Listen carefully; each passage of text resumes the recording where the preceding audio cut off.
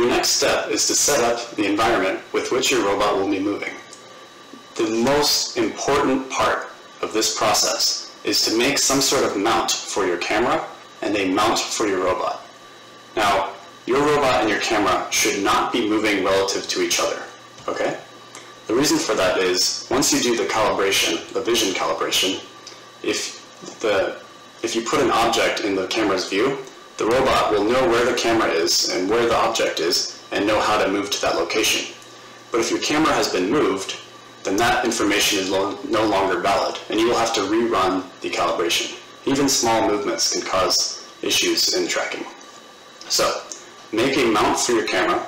The camera has to be above the robot, facing down. It doesn't have to be perfectly above, just in the workspace where you're going to be working in. And you want the robot to be immobile. So what I did is I grabbed a lampshade, I took out the bulb, and I put a webcam facing down on the lampshade so I can adjust it. Then I took a whiteboard and I put a robot on it, and I made little clay mounts for the back legs so the robot won't move.